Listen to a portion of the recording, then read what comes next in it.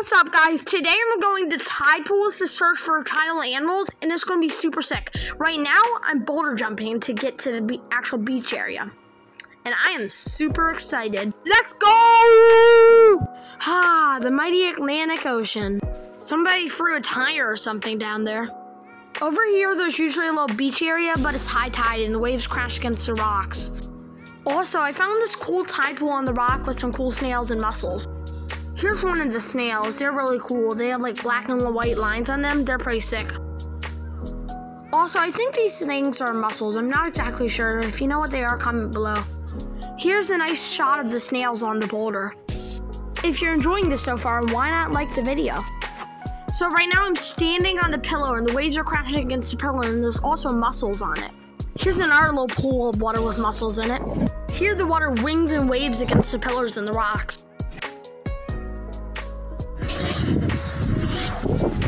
I have to boulder hop a long way to get to the actual sandy beach. It's pretty fun to watch, actually. If I could do this as a job and get paid for this, I definitely would.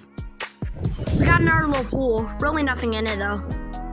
Say goodbye to the boulders and hello to the sandy beach, baby. Now we're gonna walk in the shallow water and a bit deeper water, all the way up to these tide pools where we can catch some animals. Now, guys, I'm walking in knee-deep water. Up there, it looks like there's like a seagull eating some type of fish, like maybe a fish head or a fish body.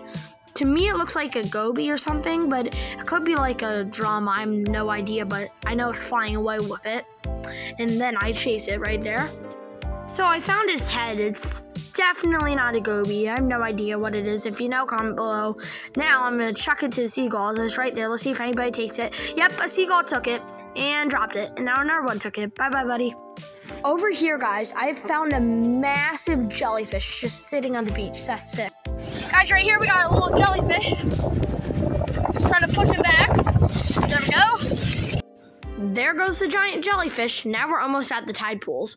On these like little pillars here, they have like messages and phone numbers written on them. It's cool. So now we're at the actual tide pool rocks, and they have a lot of like cool algae and stuff on them.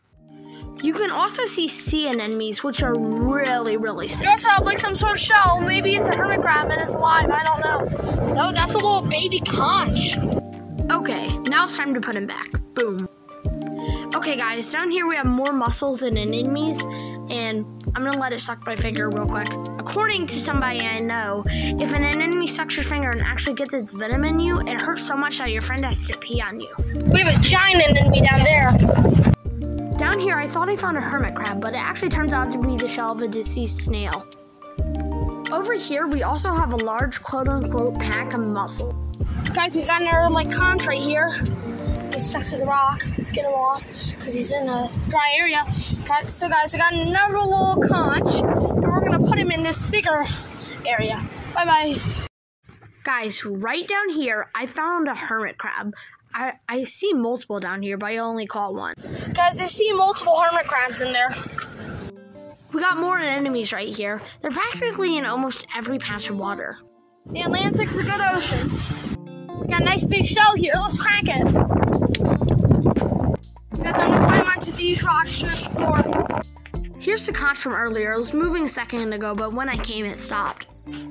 So I found a nice scallop shell right here, but I don't need it. I'll just toss it to see if an animal or somebody else gets it.